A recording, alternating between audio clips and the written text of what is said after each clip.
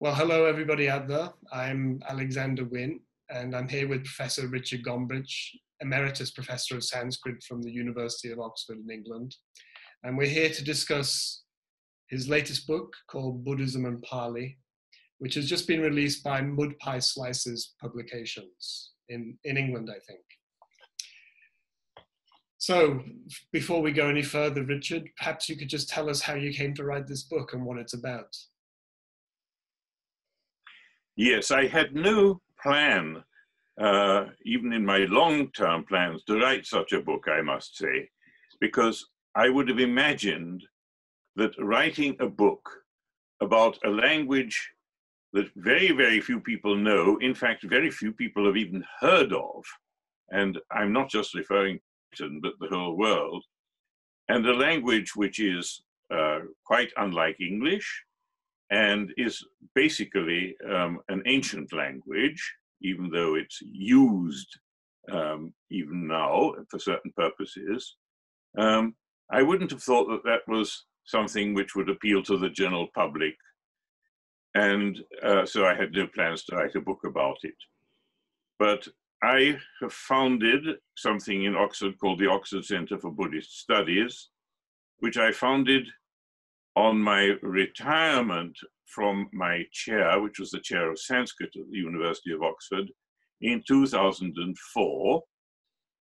And I founded it because I had been teaching Pali regularly as part of my duties, though not a major part of my duties, I should say, at the university. And when I retired, I feared that there would be nobody to succeed me and the classes might dry up. It was a very rational fear, and it's been touch and go ever since then. And there is, in fact, nobody now employed on a permanent basis at the University of Oxford to teach Pali.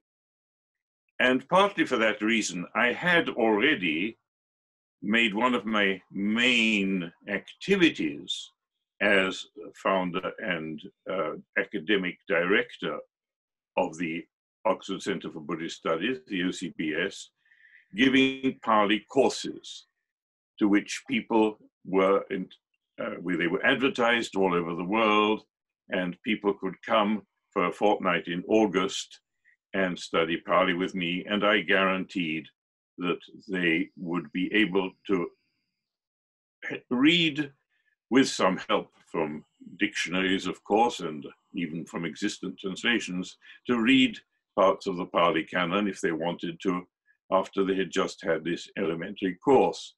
So, and they were so pleased with this, the people who came, which I'd arranged for year after year, that I thought, well, I should actually go a little further, and I developed the teaching of Pali considerably. And the video you're watching now, this interview, is really directly a result of that. But I never thought of writing a book about it. And the Oxford Centre for Buddhist Studies, which is a charity, an educational charity registered with the British government, has a board of trustees. And just about 3 years ago, somebody joined this board of trustees. He's called Tony Morris. He is a Buddhist, and he is a very active publisher. And he went on a holiday walking in the Welsh Mountains, which is where he comes from, and came back full of enthusiasm for a new idea he had, he said, called Mudpie Slices. I have no idea what that was supposed to allude to, if anything, but he said that the Mudpie Slices would be a series of rather small books, say about 15,000 words each book, or even a bit less than that. In other words, about 100 pages, rather small books on Buddhism and something. And he planned a series with strange titles like Buddhism and Football, Buddhism and Walking, Buddhism and the Menopause. I can't tell you all the things which are going to come out. But he'd been, as I say, involved with the Oxford Centre for Buddhist Studies for a year or two, and he was trying very much to be helpful. And he just got in touch with me. He's a very enthusiastic and persuasive person, and said, I want you to write the first book in this series, Buddhism and Pali. And I can tell you that I was not very enthusiastic about the prospect at all. I thought it was a rather crazy idea, actually. But then I soon discovered that Tony Morris wasn't put off so easily. And I thought that rather than make an enemy of one of the trustees, I'd better do what he said. And so I sat down and started writing. And this has happened to me several times. I've got a lot of publications to my name, books and articles and so on. And most of them, the ones which are original and interesting, have been done in the way that students are usually told not to write. The students are told that they should, if they've got to write something, whether it's a doctoral thesis or a weekly essay or whatever, they should think about it, do some reading, and then make a plan. And if they're going to write a long thing, like a doctoral thesis or a book, they will say, on this plan in chapter 1, well, it's obviously introductory, but I have to cover such and such and such and such. And then say it's got 6 chapters, you plan what's to be in each chapter, and then in chapter 6, you say you're going to sum it all up. And you show your supervisor this plan, and he may criticize it, but that's how you write the book. And it's exactly how I say I don't write books, and I don't think that it suits everybody to try to write like that. I've always found that the best thing to do is just to start writing. Just get on with it, as they are now telling us with Brexit. And what I've written on page 1 then leads into something more, and that determines what's on page 2, and what's on page 2 more or less determines what's on page 3. It's like writing a long letter to a good friend. I always make that comparison, well, to a relative, of course, it can be to your younger brother or something. You tell what you're interested in and why and what you're going to do about it, and let one subject lead into the next. And that's exactly what happened with Buddhism and Pali. And I thought, well, one assumes that in a short book of about 100 pages, I'm not going to have to say very much about Buddhism. People have plenty of other sources for finding out about Buddhism. I'll only say about Buddhism some things which are relevant to Pali. And my job will be to describe Pali in a way which is intelligible to people who don't know, obviously who don't know Pali, but perhaps don't know very much about languages in general, and tell them the main characteristics of Pali. There are 3, or generally said to be 3 levels of a language. You start with the sound system or the phonetics, what letters they use and how they're pronounced. And then there's the morphology, which is the grammar. In other words, how the words change according to their use in a particular sentence. And then the third and highest level is the syntax, how to write whole sentences or parts of sentences, fitting it all together and giving a meaning to a sentence as a whole. So I thought, well, I'd have to write about those things: Pali phonetics, Pali morphology, or sometimes known just as grammar, and Pali syntax.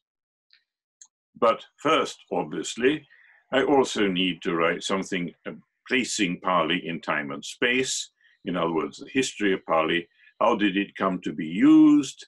It was used by the Buddha. We'll come back to that. And then sort of to what extent has it carried on? And the history will probably also have to answer some questions about sort of where did it come from, which is perhaps interesting and certainly rather controversial. So that's what happened at first, that I wrote an introduction about the history of Pali, in which I must confess you made use of something I'd written quite a few years ago, an introduction to a famous grammar of Pali, Geiger's Pali grammar, and I repeated some of that material, adapted it a little bit, And then that was chapter 1. Chapter 2 was then about the describing Pali in the very basic way of describing the sounds and how they make a system, the sound system. And then that was chapter 2. And then the third chapter, well, I call chapter 2 the linguistic character of Pali. And then the third chapter was about Pali prose style and conventions, and that describes the distinctive features of the prose style of most of the Pali canon, which is, the Pali canon, I should say, is the set of texts which are ascribed to the Buddha and his teaching in India in the 5th century BC. And they're mostly in prose. A few are in verse, and some of the prose sections also have a few verses in them, but describe that style. So that was chapter 2 and chapter 3, and it didn't take me very long to put down a sort of summary of what I know about those things. And then came chapter 4, and I introduced it. The use of Pali lies at the heart of Buddhist ideology, in that when the Buddha was preaching and the canon, the Pali canon, was being formed, it was conceived of as the opposite of Sanskrit. And thus it symbolized a far-reaching rejection of Vedic Brahmanism. In other words, the main intellectual class of India in the days of the Buddha, the 5th century BC, were Brahmins who employed a language they considered sacred and in some ways uniquely qualified to describe the world. In fact, they didn't think it really described the world. They thought the world was fashioned by God to fit Sanskrit. We may find this a rather strange idea, but that was their idea. Because I gave these four chapters to Tony Morris, and he said, I like it, but you have to draw readers in by telling them something about yourself and why you have studied Pali and what you are about. And I said, I don't want to do that. I think Pali is much more interesting than I am, and I don't see why readers should be interested in me personally. And he said, no, you've got to do it. You've got to do 10 pages on yourself. And so that's how, in fact, the book begins, the prologue, Discovering Pali. And I owe him a great debt of gratitude, because I've given the book to a lot of people to read, and most of them write back and say, I've started it by reading the prologue, and I really like it and enjoy it. They don't say, I'm not going to read any further. I can't tell whether they are going to read any further, but the book does therefore have a kind of personal beginning, and it's matched by an epilogue, something at the end, after chapter 4, about what I think of how to teach Pali and what the future of teaching Pali is. Gives you the whole idea. There are 4 chapters with a prologue and an epilogue. So the prologue is actually interesting, because you talk about yourself, and despite going to one of the best universities in the world, you say that you're basically self-taught. Yes. Did you not get taught Pali in university? Not really. It was rather a bit shocking, actually, because I myself had switched from studying Latin and Greek to studying Sanskrit, and the Sanskrit course in Oxford was about 3/4 or a bit more than 3/4 about Sanskrit, and then what they called a subsidiary language. You could choose from several, which they offered you, and Pali was one of those. But very little attention was paid to it. It didn't get much weight, for instance, in the final examinations. You had to take 2 papers on Pali, but that's not very much. And my teacher, Professor Thomas Burrow, was a rather famous philologist of Sanskrit. He'd written a book about the Sanskrit language, as well as lots and lots of articles.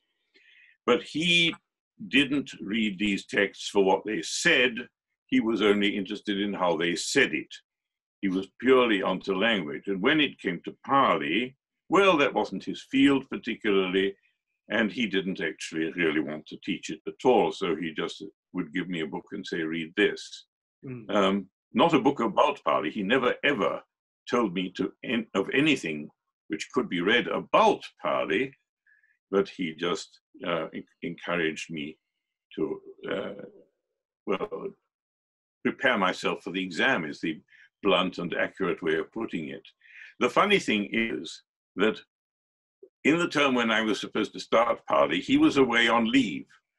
Okay. And there was a professor from Calcutta called Professor Bhattacharya, who was in the Linguistic Survey of India. And he and Professor Burrow did field work together in India on languages spoken by very small minorities in India, most of which are Dravidian languages, that is, they're not related to Sanskrit or Pali at all.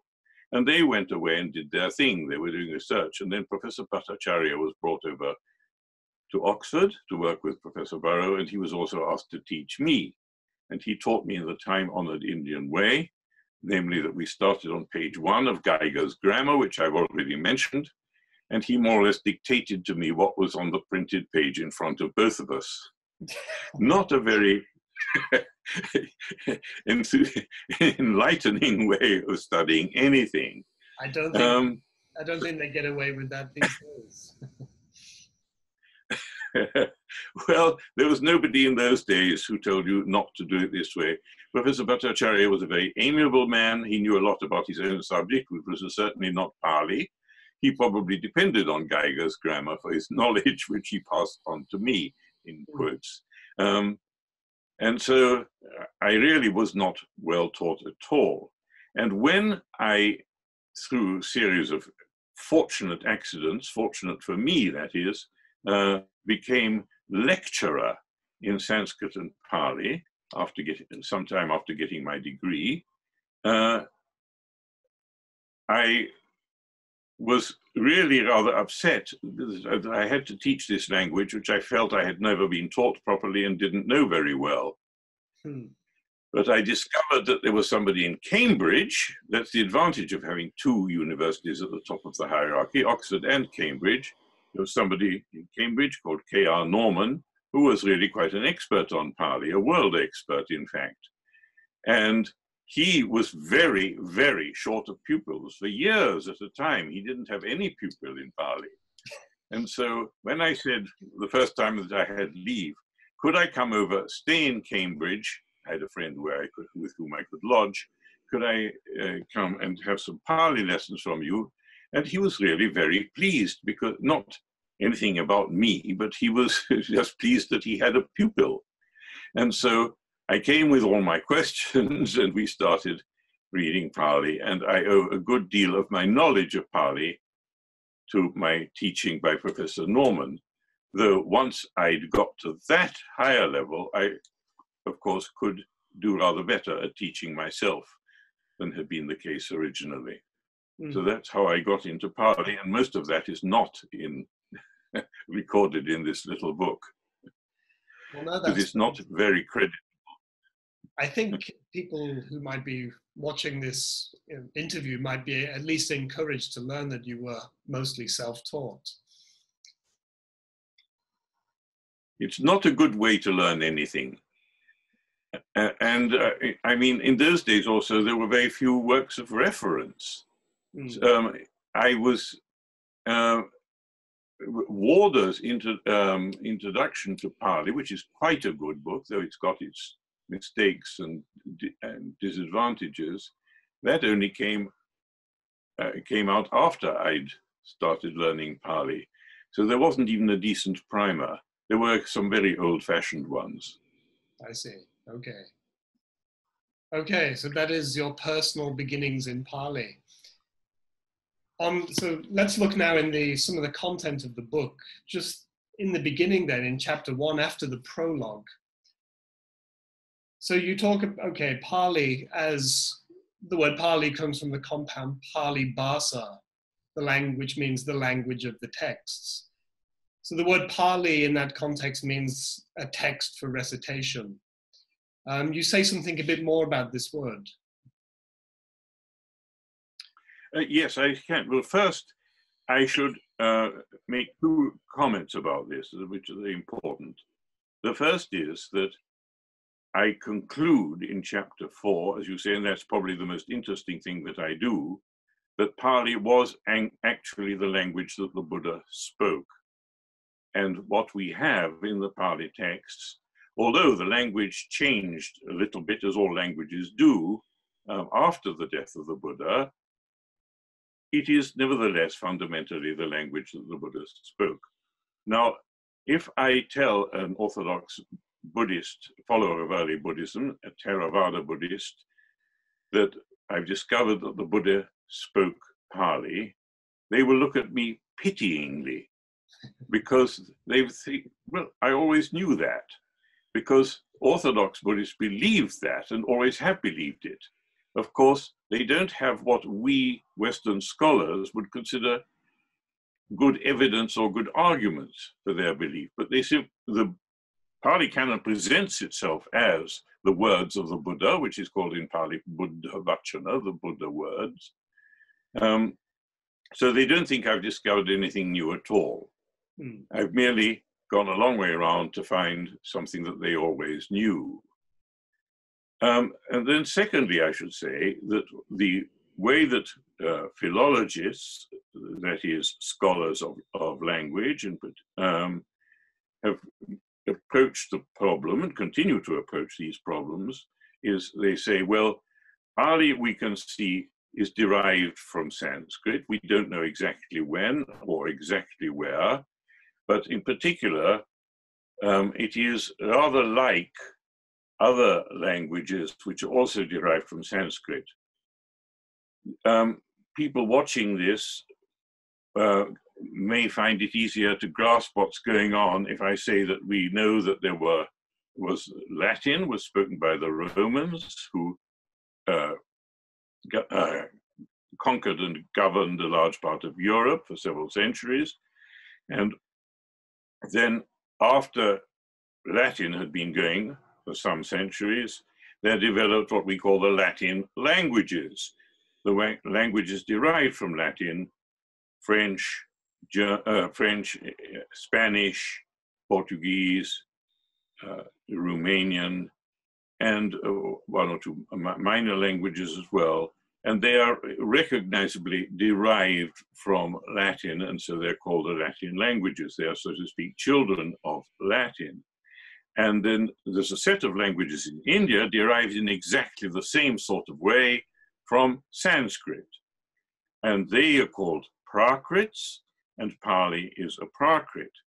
And just as is the case in Europe, really, these languages are called by the geographical area where people speak them. So you say Italian is spoken in it is the language derived from Latin, which is spoken in Italy. And the Prakrits are all derived from Sanskrit, and they're called things like Magadhi, which is spoken in Magadha, or other geographical terms, you see, from different parts of northern India. But the problem is that Pali is not the name of a language, of an area in India. And so there's been a tremendous amount of argument about where does Pali come from. It must come from some particular part of India. And scholars have disagreed very violently. It certainly comes from sort of the northern half of India, but is it part of the west, or is it part of the east, or somewhere in the middle? There's been a lot of disagreement about it. So all it's called is Pali Bhasa, the language Pali. But the language Pali doesn't tell us anything about the origin of Pali.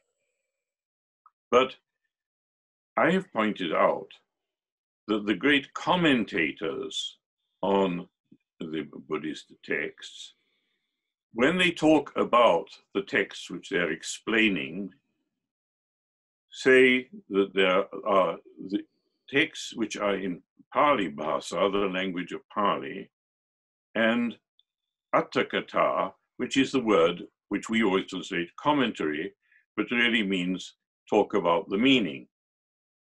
And this is a pair, Pali and Atthakatha. Now, if one half of what they're explaining for us is these texts which talk about the meaning of the other texts, what are the other texts? So it's something to do with how they were used. And of course, in those days, there was no writing, and the way that you learnt texts was by reciting them again and again and again. You memorized them. It was all done by memory.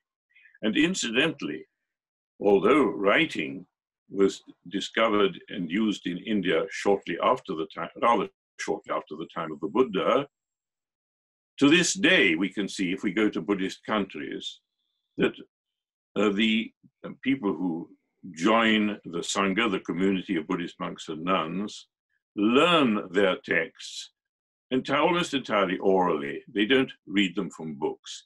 They possess books, perhaps, but they practically never consult books. The teacher recites and the pupils repeat the recitation. And on various ceremonial occasions, for example, monks and nuns get together and recite texts. And even if you go to, say, China and look at Chinese Buddhism, that is exactly what happens. People recite, often they say chant. If they're speaking English, they say chant. Recite the texts, and that is how they memorize them and how they know what they contain. And so I said there must be texts for recitation. And I found a Sanskrit word, pakya, which means to be recited. And I said, although Pali doesn't look very like the word pakya, there are parallels in the development of Prakrit to this development of something like pakya with a PH in it, to Pali with an L in it. And even if that seems a little far-fetched, and here comes the other really important point, even if that's a little far-fetched, my belief in how scholarship should proceed is that you always give the best available hypothesis. So I say, well, Patya makes sense as the name of the Pali language, but if you don't agree with my derivation and don't think that Pali means that, what does it mean? Because it must have a meaning. I'm putting forward my theory as the best available hypothesis, that it is the meaning is text for recitation. And I'm very glad to be able to say, of course I don't say it in the book because I didn't know it yet, that the Pali language, the Pali dictionary, which is now being composed by Margaret Cohn at Cambridge, has reached the letter P now. The volume is not yet published, but Margaret Cohn, who was a pupil of mine long ago, has very kindly sent me what she has written about the word Pali. And she doesn't say that it comes from Patya, but she does say that Pali seems to mean text for study or recitation. As study would consist of recitation, that's the same thing.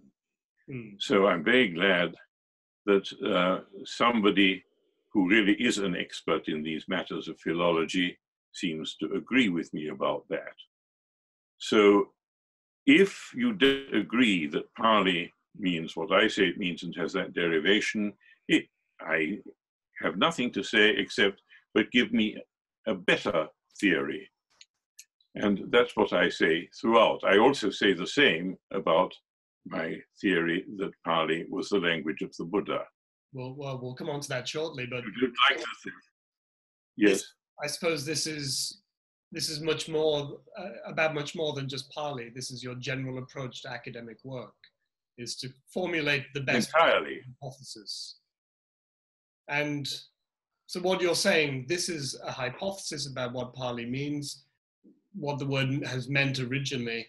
And apart from that, there is no hypothesis about it at all. There is just the word itself, and nobody has said anything much about that. Exactly.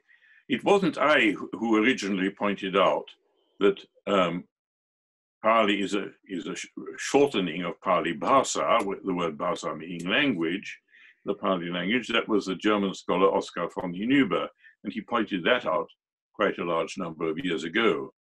And I should perhaps add that he doesn't agree with my present theory about the word Pali. On the other hand, he's not presented a better theory. So I'm going to stick with it till somebody does that. Okay. You're quite right that that is how I view everything. It's very fashionable these days, especially in the United States, or should I say North America, to be very skeptical about what we know about the Buddha and say perhaps there was no such person as the Buddha, though I can't quite understand how the text could have arisen without somebody. And the Buddha is, after all, just a title given to him, the enlightened one. But they can be as skeptical as they like, but until they produce a better, a more plausible theory, I don't think that we should give up our old view. Quite. Well, let's move on to your other bold claim in the book. Your claim that Pali as a language was created by the Buddha in the course of his wandering and teaching. I suppose what you mean is that it crystallized out of the Buddha's activity, his mission of teaching, and the language that comes out of that is, you're saying that that is the Pali language approximately as we have it in the Pali canon. Yes.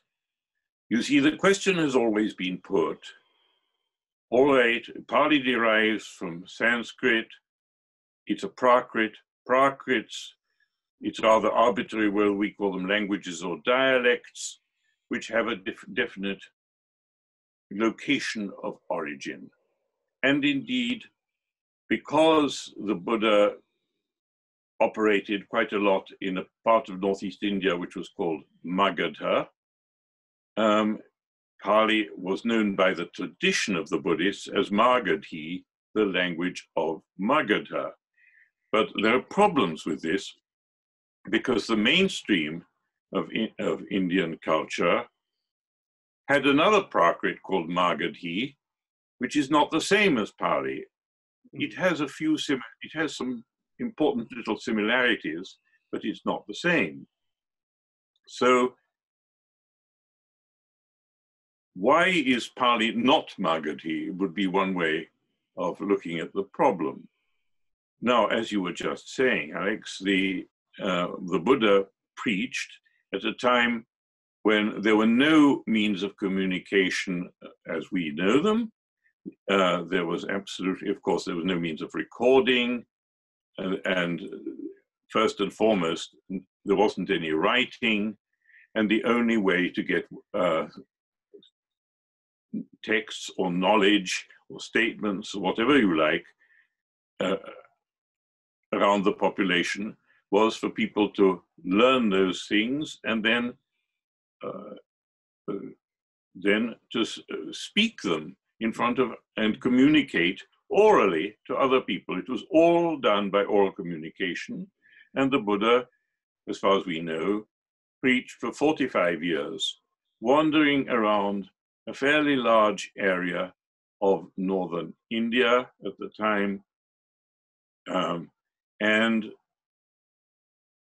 there's quite a lot of evidence for this, the fact that he walked from place to place. It's often mentioned in the texts themselves. When the Buddha had finished there, he took a company of monks and walked across to such and such a place or whatever. And often at the beginning of a text, it says where it was delivered by the Buddha.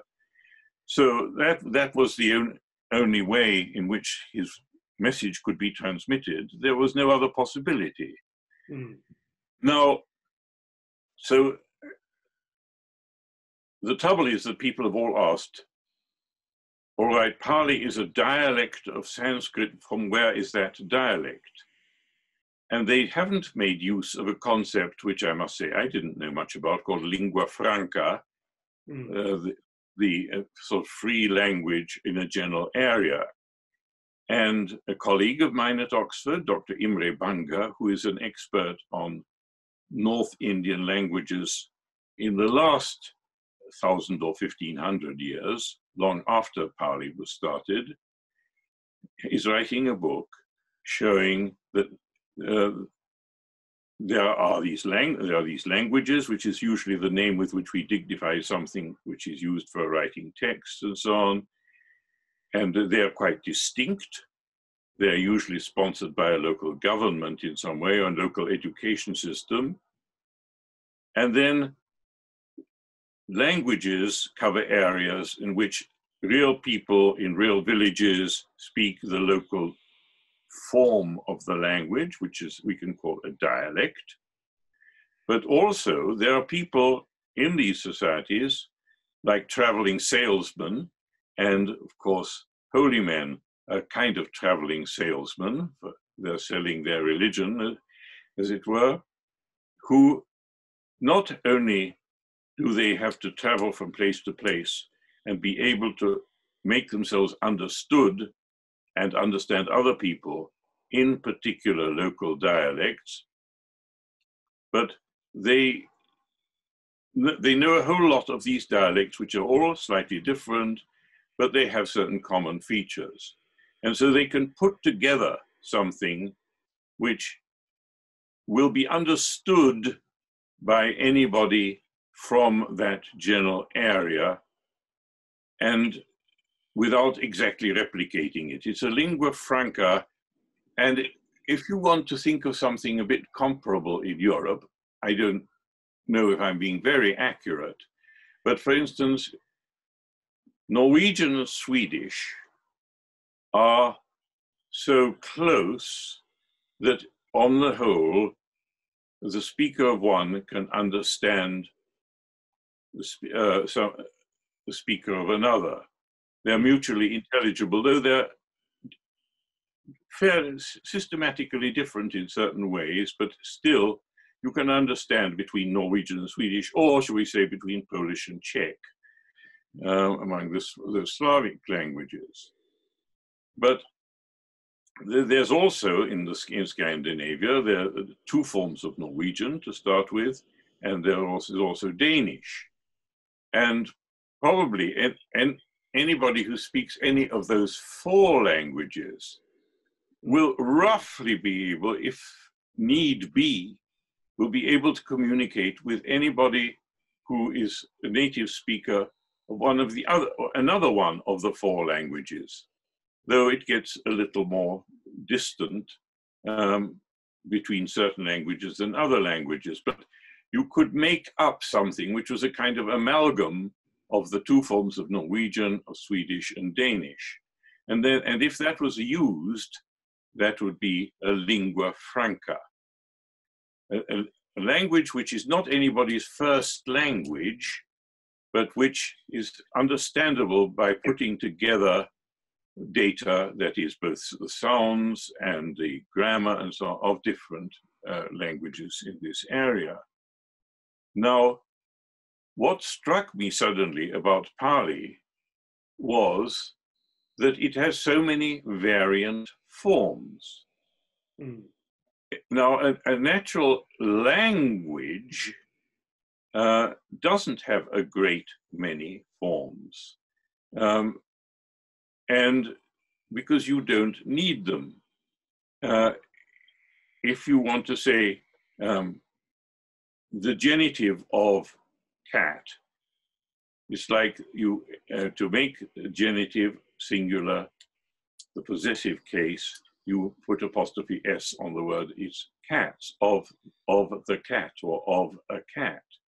And that's the only way to do it, unless you don't actually change the word cat, but you say of a cat. So we have two ways of doing it, but that's quite sufficient and covers pretty well every kind of word in our language. But Pali has an extraordinary large number of different ways of expressing simple things like possession, or these case relationships. And that suggests that actually somebody has incorporated in one way of speaking whatever is done within a large area where they don't agree about all these things, but they will be able to understand if a sufficient number of them overlap. And that's what I think a lingua franca is, and what became the lingua franca of the Buddhists. There's a further concept here I introduce, which is not very difficult to understand, the French word argot, and that is that a group of people who live together, do things together, and generally share a life, and therefore also share a lot of concepts, which include descriptions of how they make their living and so on. That's called an argot. And so if you follow a particular trade, especially in a traditional society where you're not much influenced by the very high learned language which some people speak, you don't need that at all, either to understand it or to use it yourself. But you want to talk about what you deal with, in the Buddhist case, the teachings of the Buddha and what he recommended. You'd use this language, which if you meet somebody who also becomes a monk or nun in this community that you have, you become a kind of linguistic community, as well as wearing similar clothes and having similar habits about food and your daily routine and so on. You also share a particular form of language. And I suggest that the earliest Buddhists shared this form of language, which was hammered out by the Buddha, perhaps not entirely by himself, but by his closest disciples, the people who came with him, more or less wherever he went. And they had this way of speaking, which they could understand which enabled them to understand each other, and then pass it on to new converts, to new people joining their community. I see. So I think that Buddhism evolved at the beginning this lingua franca, which is not quite dialect, but a sort of combination of dialects, if you like. And it was the lingua franca of northern India. And the reason why scholars have stumbled over this is that they didn't have this idea of a lingua franca as distinct from a dialect, which would only have one set of forms, right, and would be peculiar to one limited area. So we have a few different elements here. First of all, we have a sort of an ascetic or renunciate or Buddhist argot, which is a sort of specialized language which is being used amongst that particular class of people who have left the world. That's one way of looking at it. As the Buddha in particular, he roams over such a wide area, speaking in lots of different local forms, that this argot is expanded into a sort of lingua franca. Is it that sort of process? Yes. Well, the only things which I don't quite agree with the way you put it is that you can't say the argot came before the lingua franca. It's rather more, if there's a sequence, there's a lingua franca which becomes their argot. Okay. So, we have a lingua franca. Now, it mentions in your book, and this brings in the idea, this is a different idea to the idea of Pali as Magadhi, which that might start to be seen as a bit of a red herring, because Sinhalese Theravada Buddhists have claimed that their language is Magadhi, but of course they received the language and the texts at the time when the Ashokan Empire from Magadha had spread all over India. And as far as I'm concerned, that is where Buddhism comes from. Of course, that is where Bodh Gaya is. Yes. However, it's quite curious that in the early Buddhist texts, after the Buddha's awakening, he doesn't seem really to go back to Bodh Gaya. And he spends most of his time, especially in the kingdom of Kosala and the town of Savatthi. So possibly we're thinking of a lingua franca related to that part of the world, and that's something you mentioned in the book as well. Well, I got the idea from you, but yes, that's right. And I got it from T.W. Rhys Davids, a great British scholar of Buddhism. So he said this is Victorian era Buddhist scholarship, but it turns out to be a really good idea and quite useful in this context. Yes, I think so. Okay, then can we call this language of Buddhism a specialized version of the language of the kingdom of Kosala? Would it be too simplistic to say that? I think it's a little simplistic. After all, in the first sermon, which, if it really is the first sermon, and I don't see any strong reason for doubting it, we do have Magadisms, distinctly Eastern forms, like Sukalika with a double L. And the very fact that the Buddha addresses the monks at the beginning, Bhikkhave, with the final E, which is a characteristic of, again, an Eastern form of the word, I think he started off rather with more Eastern forms, and perhaps we'd have to go through all the texts, and the evidence might not be sufficient to help us get to a conclusion, but see, did he actually spend more time up in the Kosalan area, or was it just that he drifted in that direction later? But the first sermon, that's an interesting example, because this is, of course, in Benares, in the deer park of Sarnath. Now, yes, it is. I suppose if you look on the map of India and see where Sarnath is, it's sort of, I suppose, right on the boundary between what would have been Kosala and the expanding kingdom of Magadha. So yes, that is right in between them. Buddha has come from Bodh Gaya, where the texts record him, or at least people speaking to him with a Magadhi type of dialect after he's attained his awakening. And he is then, the texts represent him as moving to Sarnath and still using what we would say are dialect forms.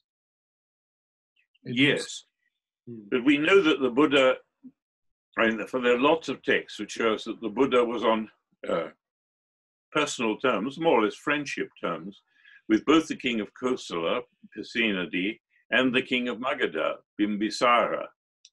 Right. So I think he was pretty much equally at home in both of those two kingdoms. Yes, of course. So Pali then, as a lingua franca, just say a little bit more about the variation within Pali. You mention it in your book.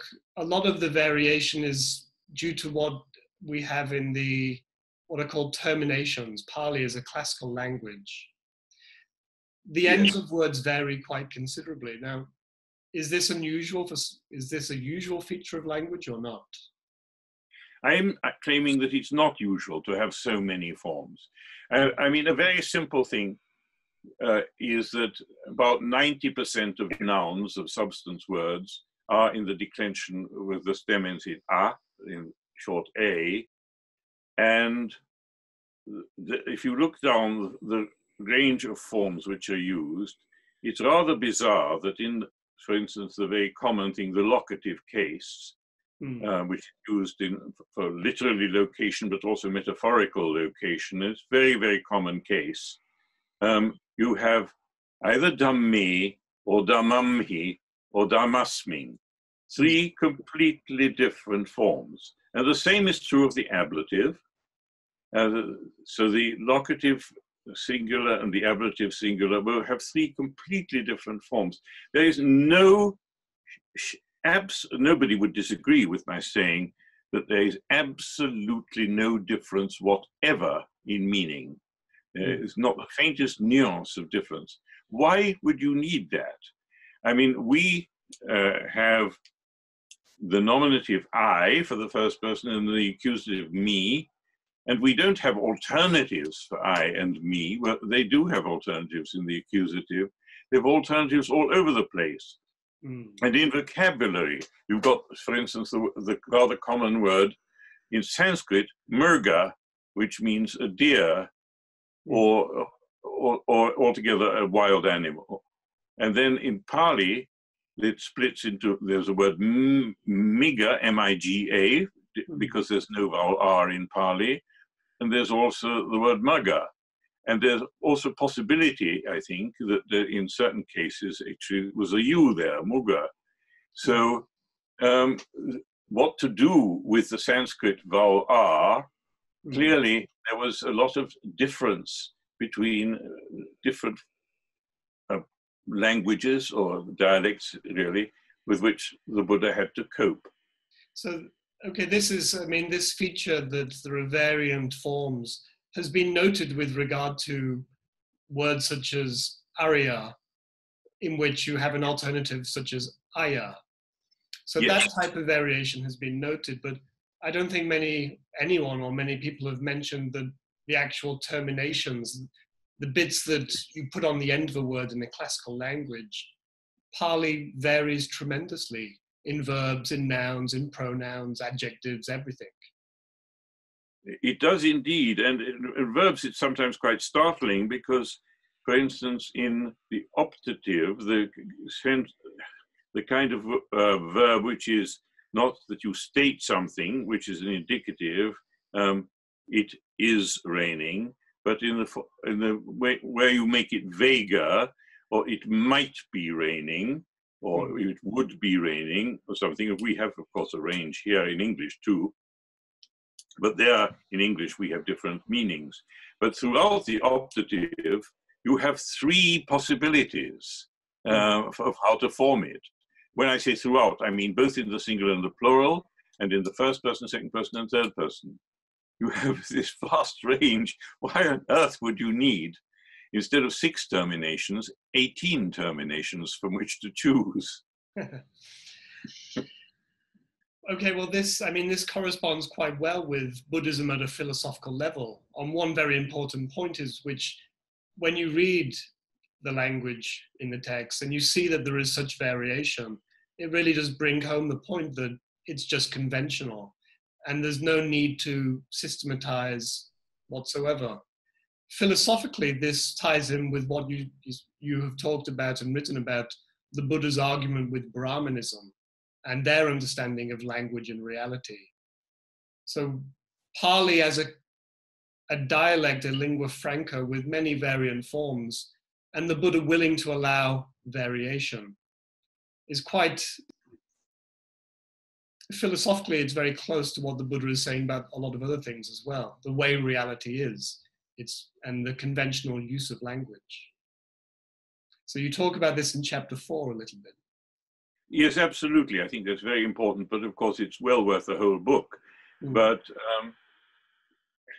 for the Brahmins, you have the word cow and you have the animal cow, and the Sanskrit word for cow is, for them, eternally tied to the animal cow.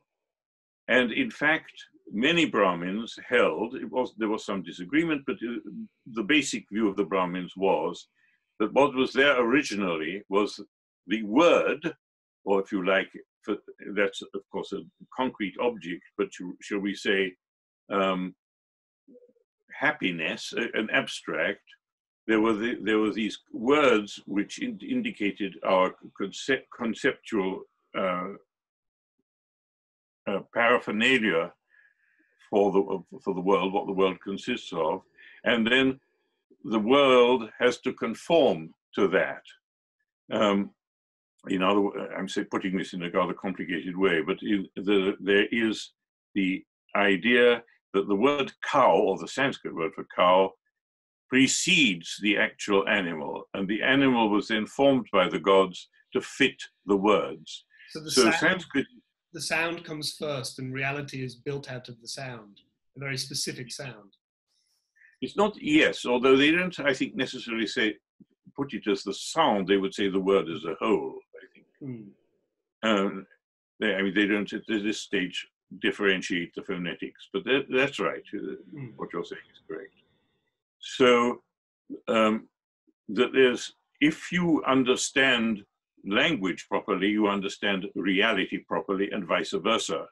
And the Buddha thinks this is quite wrong.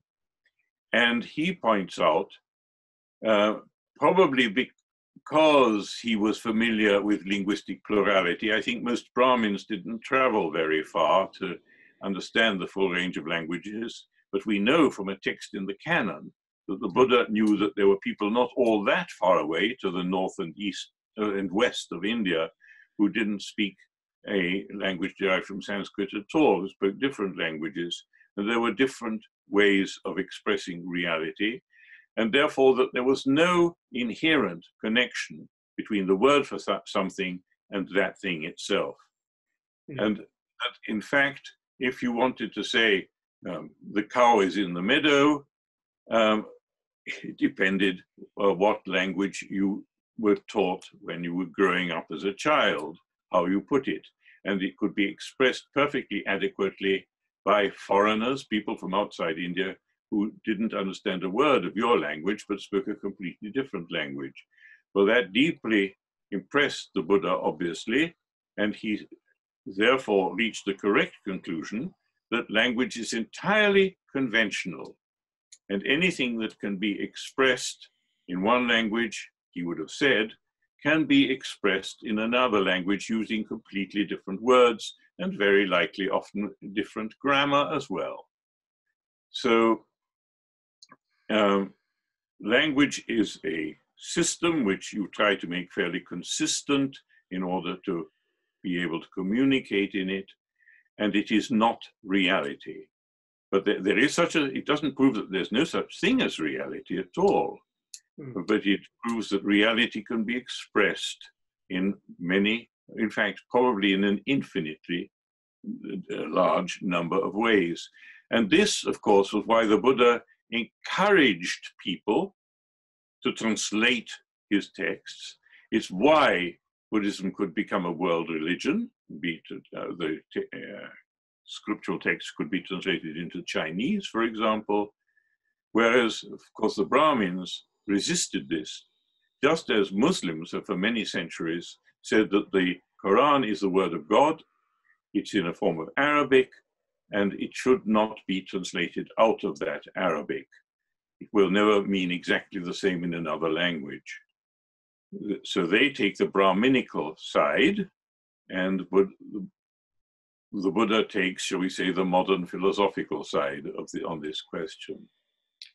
Except the point that although the Buddha allowed translation, and there are texts saying that, he did forbid one important language not to translate into, which is Sanskrit. Yes, he thought that if people used Sanskrit, that the whole Brahminical argument would sort of creep back, obviously, and people would think, no, this is the right way to do it, and there is no other right way. This should actually also be connected, as I do very, very briefly, to another theme that he has, which comes in different parts of the canon in slightly different contexts, that he says is that if you want to understand what I say, it doesn't matter whether you remember the exact words.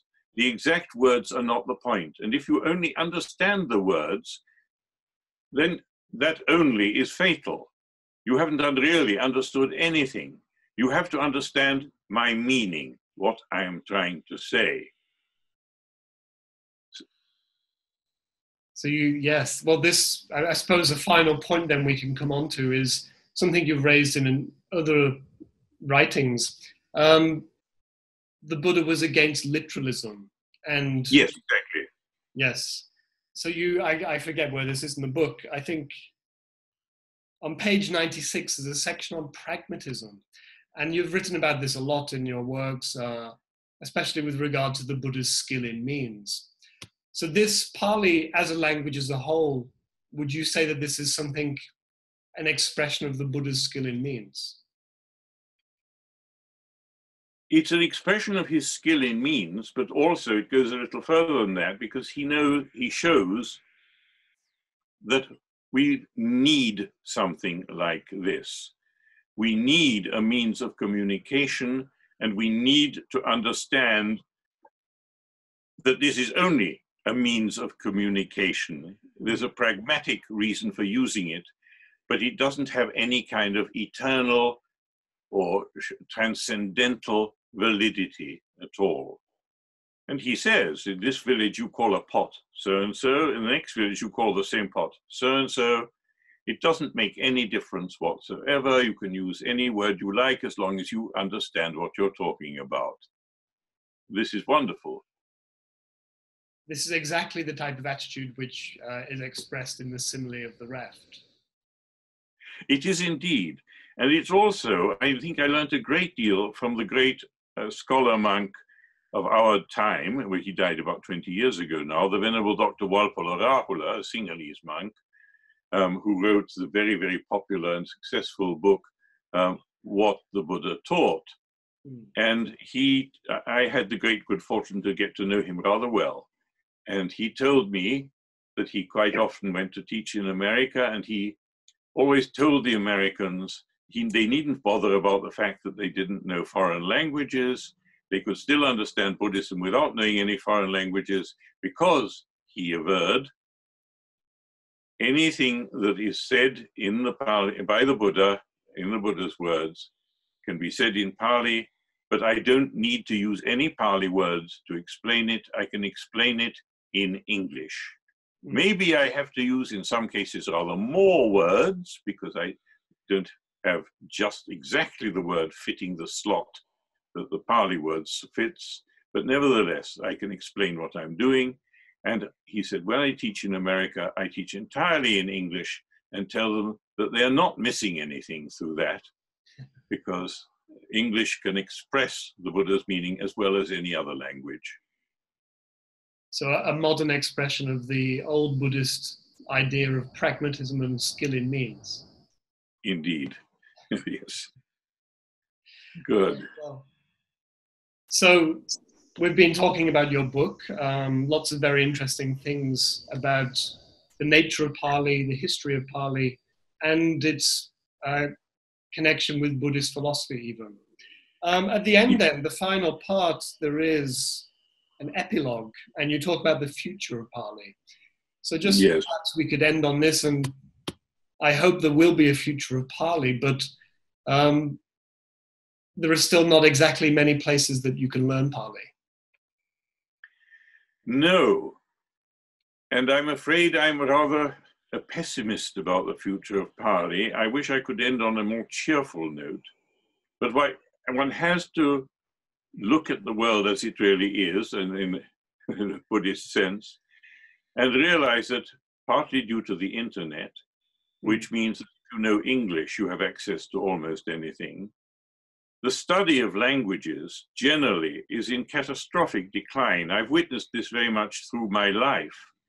When I was a schoolboy, it was not very difficult to go to a school where you would be taught a little French and or a little German and or a little Latin.